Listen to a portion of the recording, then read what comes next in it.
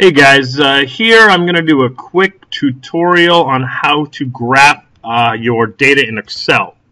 So first off, what you want to do is you want to make sure you have some labels and titles for your different things. So I'm going to use some data and enter it in on the Excel on an Excel spreadsheet about how, and this will help you with your density lab graphs.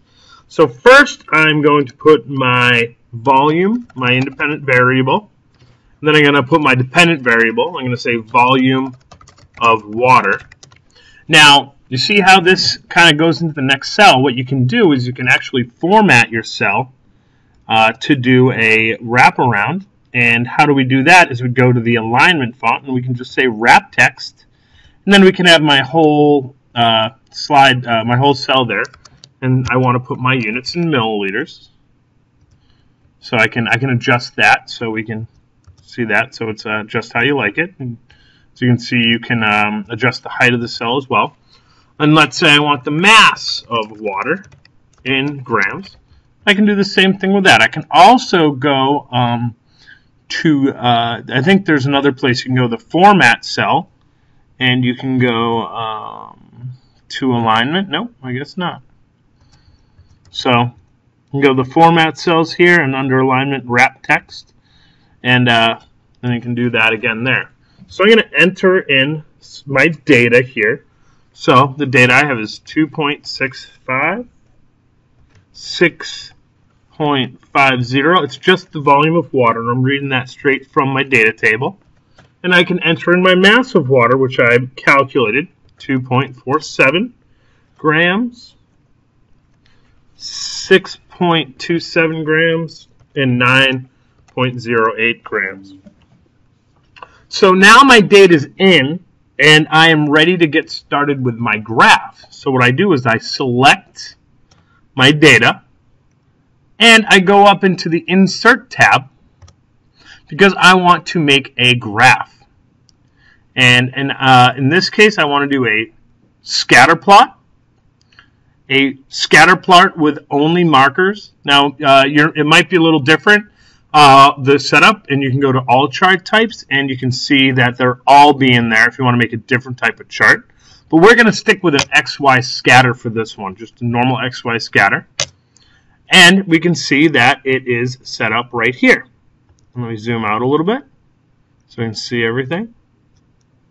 So let's set this up as a new chart. We can move this chart location to a new cell, and then we can label it something so it's more organized. We'll call it density of water graph.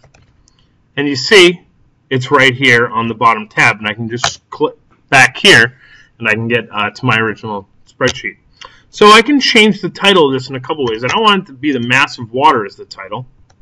So I can just click on it and I can say this is mass versus volume of water. And I'm almost done with my graph here, but it's missing a couple things. I don't have any labels for my spreadsheet and my graph, and we know we need to say what you're explain what you're putting on there for those axes. So what I can do here is I can go over here and click the chart layout key. And I can put a chart. I can access my chart title here and change my axis titles. So I want to do my primary horizontal axis, and I want it to be below there, and I can call it whatever I want. I can go down here and add it, and I can say this is the volume of water in milliliters. I want to make sure I have my units and my labels. And I can also go change the font size. I can do it two ways. I can say I want it to be that way. Oops, it didn't go. There we go. So I can select it and change it this way, or I can select it the other way where I just said. So that's good for my x-axis. I also need to put on my y-axis, go back to layout, axis titles, primary vertical axis. Now you can do this a couple ways. We can do a rotated title, which I like. The other ones are kind of harder to read, or I can make a horizontal title. But that kind of takes away from the graph. So let's just do a rotated title. That's what you'd probably do more like in your graphs, and say this is the mass of water in grams.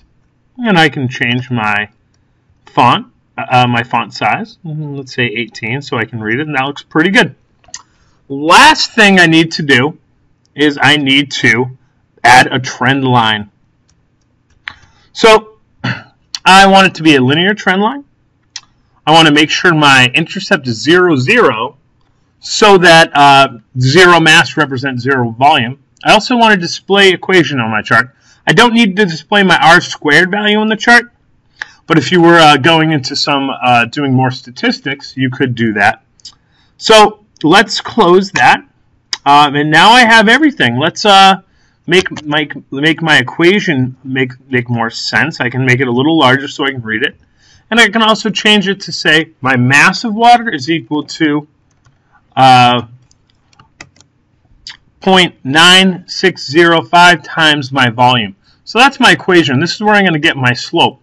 And if you notice, you can divide both sides by V here, and mass over volume is 0.9605, and that represents my density.